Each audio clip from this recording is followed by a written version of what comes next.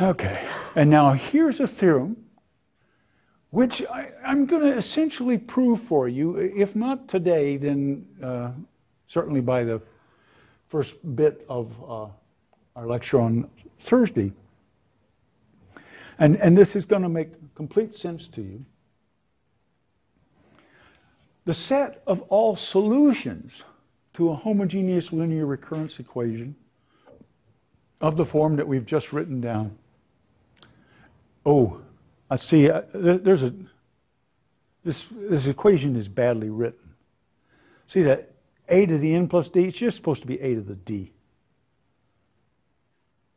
I told you I was editing these slides just before I came here, and I screwed this one up. This should be, look at the equation on the preceding slide.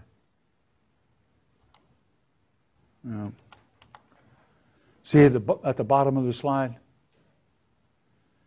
C0, a to the d, etc. Okay, so this equation is supposed to be the same.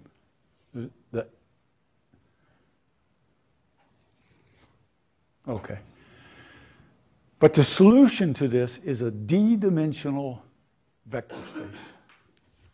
If you give me a polynomial of degree d in the advancement operator, I get a d-dimensional vector space. The whole blooming thing is infinite dimensional, but when I take the solution space, voila, it collapses down to a d-dimensional, finite dimensional vector space.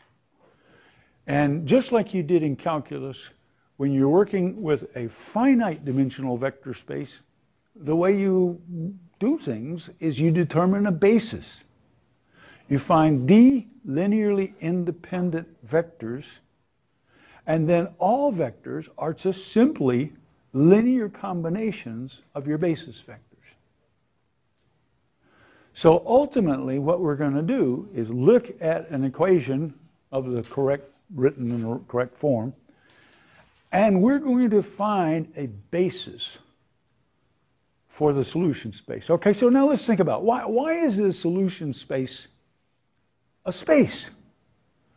If you have two solutions, let me back up. Look at the equation on the bottom. If you have two solutions, f and g, what about the sum f plus g? It's a solution.